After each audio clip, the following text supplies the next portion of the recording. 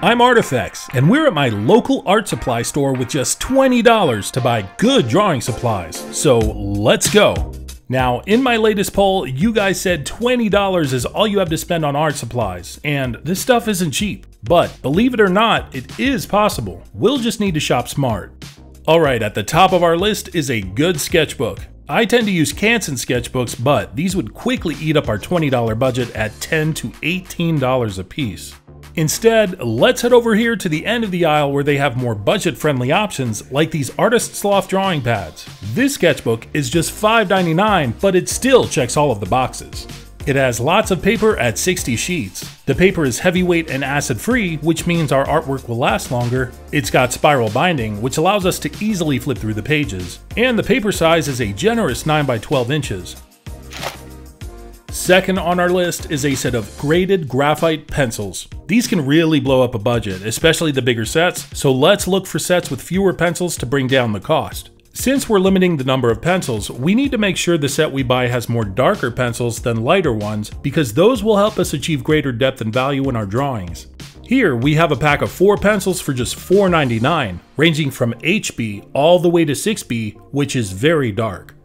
As a big bonus, this set comes with a gum eraser, which is another essential drawing supply on our list because it's softer and the crumbs brush away easily.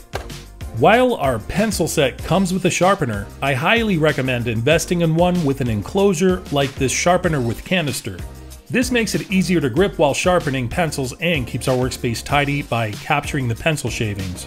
This $3.99 option is also half the cost of some of the others and should work just as well. Now, my favorite drawing supply is a white gel pen for highlights, but gel pens can get expensive when they come in bigger sets, similar to graphite pencils. The good news is, one pen should last you a long time, so look to buy a single unit. This retractable zebra gel pen costs just $1.99. Next up is a brush to gently sweep away things like graphite particles and eraser crumbs, but artist brushes are overkill and very expensive, so stay away from these fancy ones. Instead, just grab a cheap 99-cent option.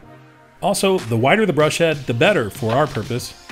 Finally, we'll want a container for all of our loose supplies, but drawing tool pouches here cost $6 or more. So I recommend shopping around and looking through the other aisles in this store for cheaper alternatives. If we go all the way to the front of the store, we'll see they have some cool stackable pencil boxes on sale. And they're cheap enough for me to grab a couple. Okay, time for me to check out and get these supplies home so we can test them. Not a bad haul, right? So how'd we do with our budget? Well, our supplies came out to $23.74 after taxes, compared to $50 to $90 for the higher priced supplies. But that's not good enough, because we only had $20 to spend. So I found a store coupon online for 20% off the entire purchase, which brought our final total down to just $18.99. Now, really quickly before we compare our supplies, I'm going to show you how to easily create blending stumps using a sheet of paper from the sketchbook we just bought. Just cut or tear some small strips like so, and tightly roll the paper at a slight angle so we create a point on one side. We can then tuck in the back end of the stump or tape it to secure it in place. Paper stumps like these can cost a few dollars at the store, but now we have our very own and it didn't cost us anything extra.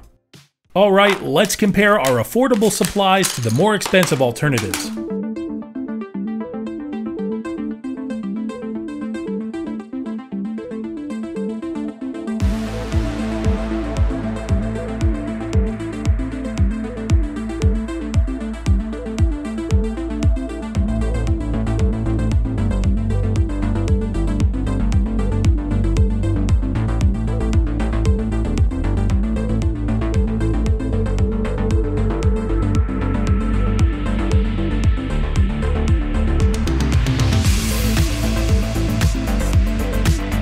You can see these are good drawing supplies and definitely get the job done. Now, the white gel pen we got works well on colored papers, but it struggled a little bit on top of our graphite drawing here, so I do still recommend picking up a Uniball Signo white gel pen for highlights. Thankfully, we still had a buck left over after shopping, so that shouldn't be a problem. Well, I hope you guys found this video helpful. If so, give it a like and comment to let me know. As always, thank you for watching, and I'll catch you next time.